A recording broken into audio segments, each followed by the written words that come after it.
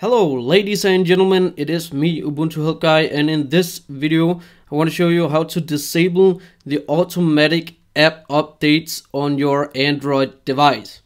So the first thing you have to do to disable it is to open up the Google Play Store.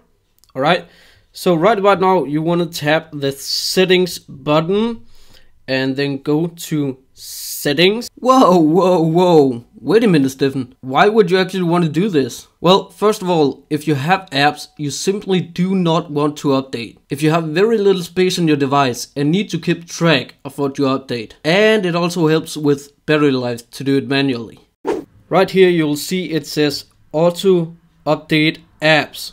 Now tap that and then it will say auto hide or auto update apps.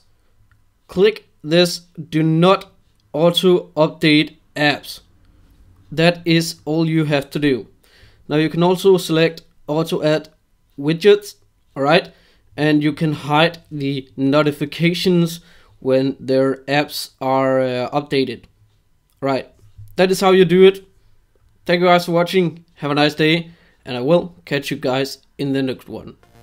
Peace out, Girl Scout.